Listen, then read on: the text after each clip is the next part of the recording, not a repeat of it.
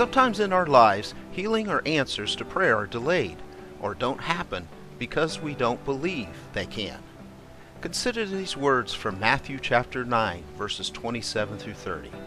As Jesus went on from there, 2 blind men followed him, calling out, "Have mercy on us, Son of David."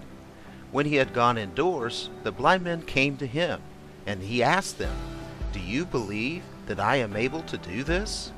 "Yes, Lord," they replied. Then he touched their eyes and said, "According to your faith, let it be done to you." And their sight was restored.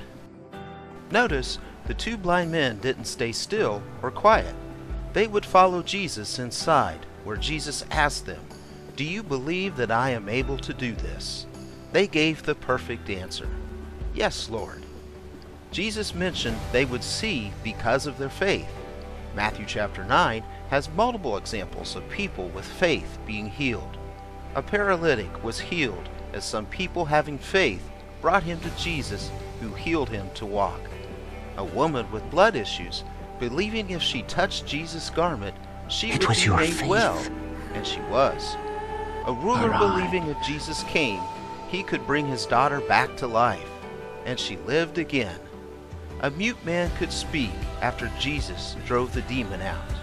I encourage you to read closer these accounts in Matthew chapter 9 to grow your faith. Therefore, I tell you, whatever you ask for in prayer, believe that you have received it, and it will be yours.